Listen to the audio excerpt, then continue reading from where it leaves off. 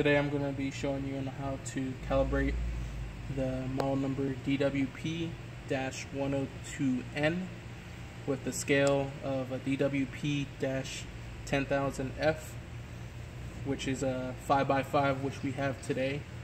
Also, they also come with a they also come by 4x4. What you're going to do is you're going to turn on the indicator here.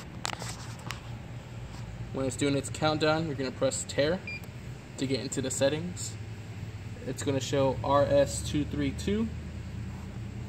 You're going to press the number 2 button to get to cal. Press tear. It's going to show P dash dash dash dash. You're going to enter the password, which is 3131. Press tear to enter. It's going to display C unit. What we're going to do is we're going to check the capacity.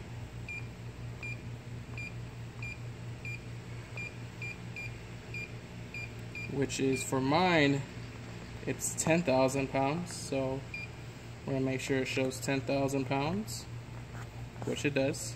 I'm going to press 0 to back out. And then the increments.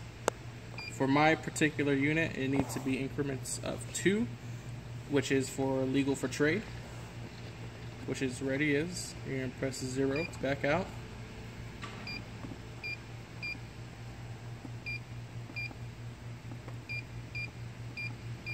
And then what I'm going to go to next is the decimals. If you want to add a decimal, you can press 1 to keep on going over and over. For my case, I don't need one, so I'm going to back out of that.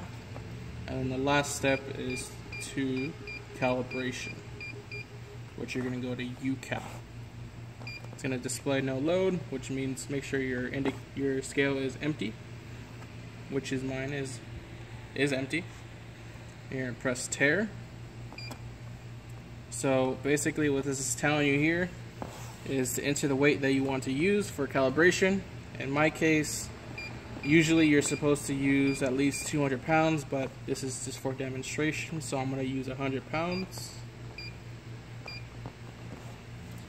And then once you have entered the 100 pounds, you're going to place the calibration weights on there.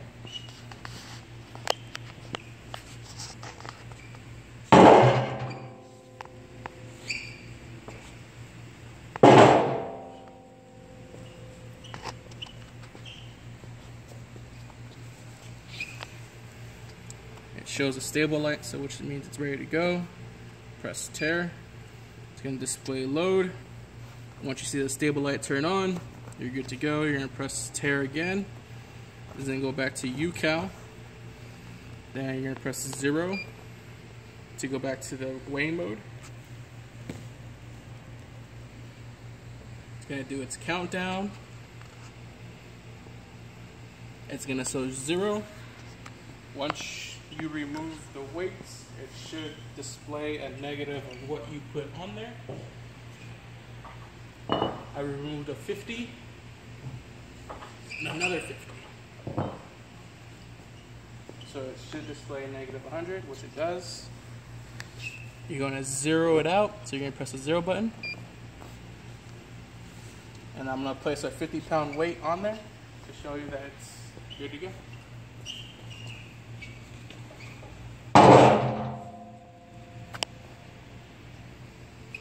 And it's showing 50, so you're calibrated.